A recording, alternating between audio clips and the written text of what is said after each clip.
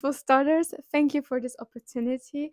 We have prepared some questions we would like you to answer. So the first question is, has mental health always been a big problem, or did it only become problematic since the appearance of social media? Thank you for the opportunity to be here with you.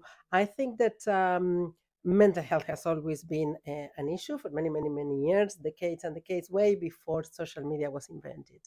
With social media, we can see some increase of attention on one hand on mental health, and then some of that increase may have become problematic for many.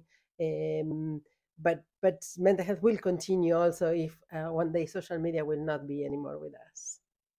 Thank you. We would like to take something away from this exchange as well.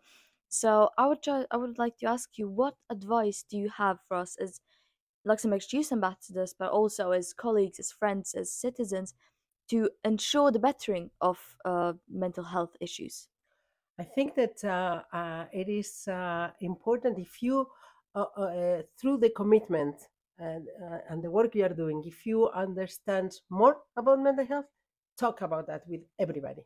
Talk with your friends, with your family members, older or younger, talk to teachers, talk to people at school, talk to politicians, talk to the hairdresser, talk to whoever is there that can listen to you as youth. Because what we need is more knowledge, better understanding of what is mental health and how to find and identify support for people suffering from with mental health conditions.